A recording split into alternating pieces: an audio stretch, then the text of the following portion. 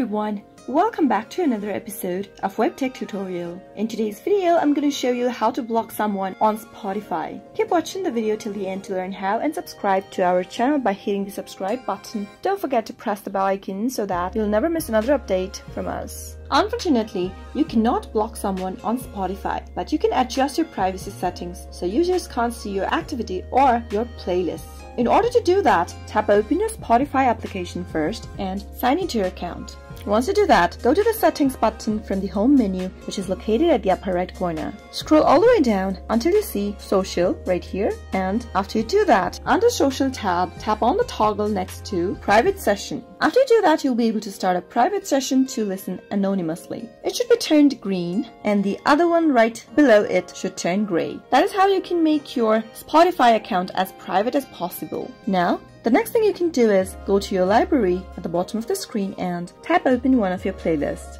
Once you tap open your playlist, go to the top right corner and tap on the three dots. Once you do that, at the very bottom you'll be able to see a Make Secret option. Tap on Make Secret and your playlist will now be private. You could repeat the process for every playlist that you want to make private, and that is how you can adjust your privacy settings on Spotify even if you can't block someone on Spotify. I hope the tutorial was helpful to you. If it was, go ahead and give it a thumbs up. Feel free to comment down below in the comment box if you have a question or a feedback for us. I'll soon be back with more tutorial episodes. Goodbye till then.